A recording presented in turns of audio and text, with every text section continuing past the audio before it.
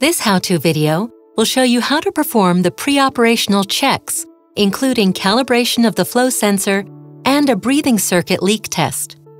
You'll also learn how to calibrate the O2 sensor. Make sure you always do the preoperational checks before connecting a new patient to the ventilator, and after you've connected a new breathing circuit or any other new component. You should be able to complete this whole module in less than 7 minutes. Before starting the pre-op checks, make sure that the ventilator is connected to both primary power and an oxygen supply, that you're using the correct flow sensor for the patient, and that the breathing circuit is assembled correctly. Press the power standby key to turn on the ventilator. The ventilator will automatically run a self-test.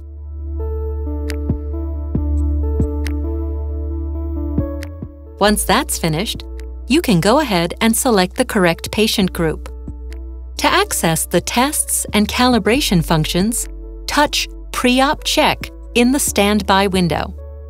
The Tests and Calibration window opens. A green check mark tells you the component is calibrated and ready, while a red X shows that the last calibration was not successful. If you see an empty box, this means that the test or calibration has not been carried out. Make sure you do a leak test and calibrate the flow sensor each time you've connected a new breathing circuit or component, including a flow sensor. The leak test checks whether there's any leakage in the patient breathing circuit. Wearing a glove is recommended for this test. To do the leak test, choose this function and then follow the instructions on the ventilator. When the message saying "Disconnect patient" appears on the screen, you should disconnect the test lung. When you see the message "Block breathing circuit," block the opening. Once the leak test has finished, the message "Reconnect breathing set" will appear. Now you can connect the breathing circuit again. When the test has been completed successfully, a green check mark will appear in the box.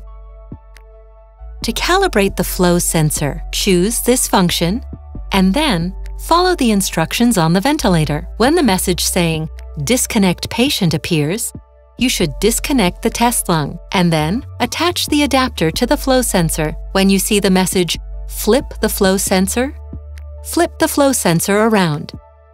Then wait. And flip the flow sensor back to its starting position again.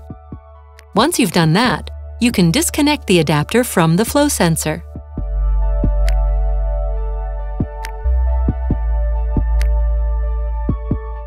When calibration has been completed successfully, a green check mark will appear in the box. If you're using a coaxial breathing circuit, do these preoperational checks before you connect an HME filter. Once you've done the test and calibration, you can place the HME filter between the patient and the flow sensor. You only need to calibrate the oxygen sensor if a red X is displayed in the O2 sensor checkbox, or if there's a related alarm. You can calibrate the sensor either when the ventilator's in standby or during active ventilation. First, select the appropriate oxygen source and make sure oxygen monitoring is enabled. To calibrate the sensor with 100% oxygen, set the oxygen control to 22% or higher. The high-pressure gas source needs to be connected.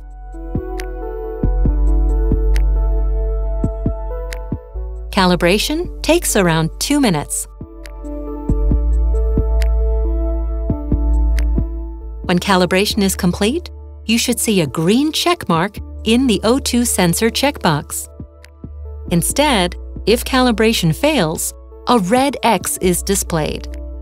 Repeat calibration, and if the second attempt fails, replace the O2 sensor.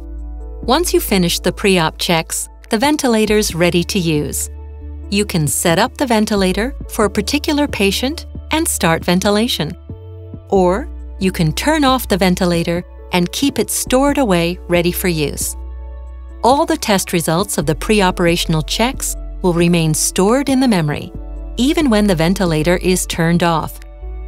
But make sure that the setup you calibrated is not changed or altered while the ventilator is in storage. To turn off the ventilator, press and hold the power standby key for about 3 seconds. It's best to keep the ventilator connected to its primary power source to maintain the battery charge and extend the battery's life. Use the Tesla SPY indicator to position the ventilator in the MRI environment, even when the ventilator is turned off.